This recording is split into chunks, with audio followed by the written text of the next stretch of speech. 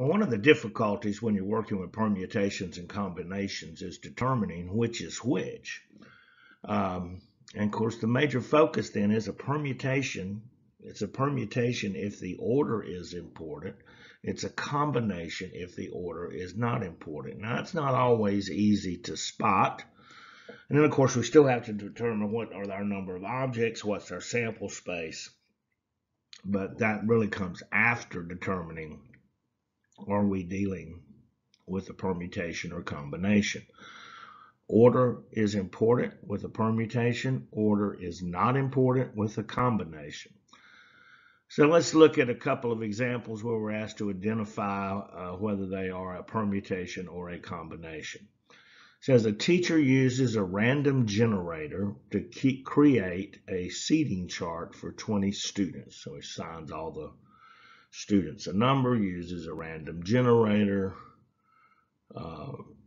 and puts it in an order, and then assigns that. So let's see.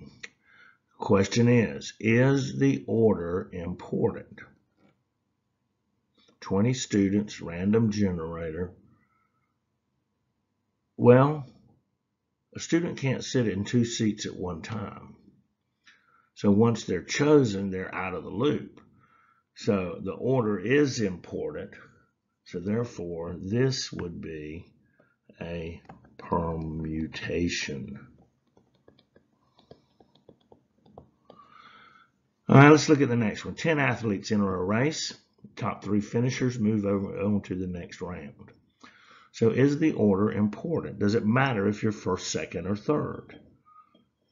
Well, no, it really doesn't. If the top 3 move on, it doesn't matter if you finish first or third, you get to move to the next round. Or if you are second or first, you move to the next round.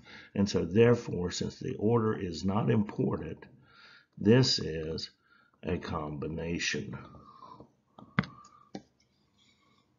Next, we're going to look at the probability of permutations and combinations.